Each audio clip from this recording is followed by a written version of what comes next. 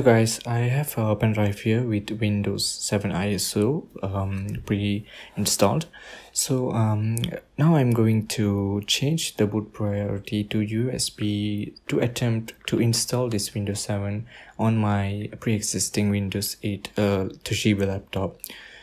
But immediately when I do this, I'm greeted with this error which unfortunately says that the digital signature for the file could not be verified. This is for the ISO file, I believe, and up to this point, after this, you cannot install Windows on your PC because of this error.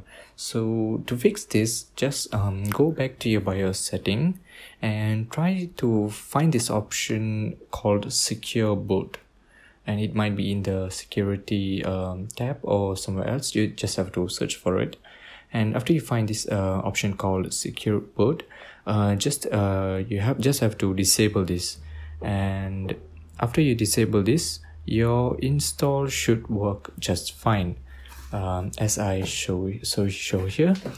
So as I said, now you can see the Windows 7 booting up, and after this I will be greeted with the setup window so I can further install the OS.